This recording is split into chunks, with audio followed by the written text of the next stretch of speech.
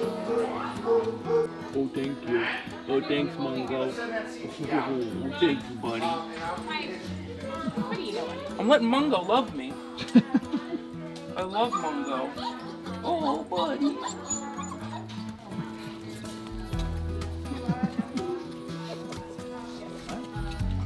Oh, you're so little.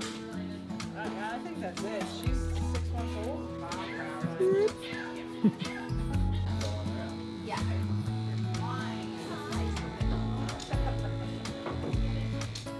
High five, Bird. High five. Hey, how about the lipoma? Got a graduate, another graduate, guys!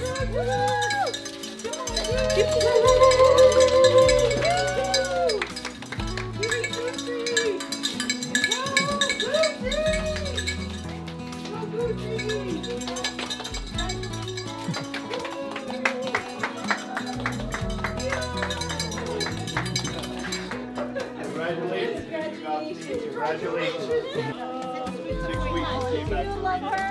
Do you love her? Do you love everybody? Yeah, so it'll probably come back up.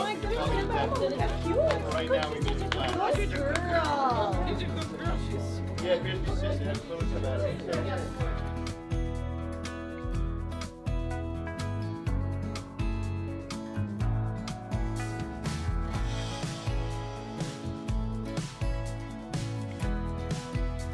Final graduate of the day, folks! Baby.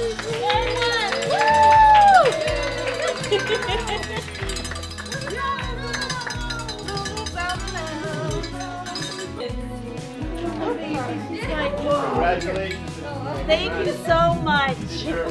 Oh, my sweet girl. Honey, don't sugar, honey.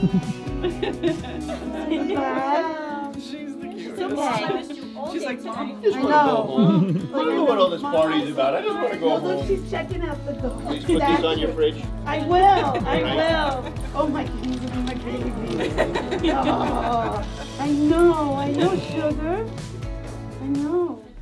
A few weeks ago, I saw a police dog named Sarge. He actually came in through emergency and was evaluated by Dr. Taka initially. We found that he had pain when we lifted his tail. And that can be a sign of lumbosacral instability, especially in German Shepherd dogs. And so we ended up doing an MRI on him later that day. We did find that he has a narrowing of the lumbosacral region called lumbosacral stenosis. In his case, as with a lot of German Shepherds, it's a dynamic problem, meaning that if they're not moving around too much, there's not a lot of pain, but the more they move and do things that cause their tail to be lifted, that causes this joint here in the lumbosacral region to be extended, so whenever he extends his hips, this joint flexes up, and that's going to put pressure down in this lumbosacral area and cause pain. And so we treated Sarge pretty well with pain medications and anti-inflammatories, but ultimately, since he's a 3-year-old working dog, we wanted to do something for him that would stabilize the joint and allow him to return to full working condition for as long as possible. So a few weeks ago, we were also introduced to a new system developed by OrthoMed in conjunction with a veterinary neurologist, and the idea was to adapt the system for veterinary patients. And they adapted this system with screws to help stabilize the spine. This is something that they've used for a long time in human medicine, but we're just now starting to see the applications of this system for our veterinary patients. So in Sarge's case, he was a great candidate. We were able to use this screw and bar system to put implants in both his sacrum and his L7, which is his last lumbar vertebrae, and connect them by bars to hold that joint in place. In addition, we put some bone graft between the, what we call the facet joints, the joining of the two bones, so that hopefully over time, his natural healing process of his body will fuse that joint with kind of really hard bone, so that adds additional stability for this area. So with these things, it's going to be about a recovery of 6 to 8 weeks. He's going to be out of work for that time, and The idea is that once he's fully healed, he can continue full working capacity for as long as possible. So with the system, we do have to make a lot of measurements. We want to know how deeply we need to put the screw into the bone.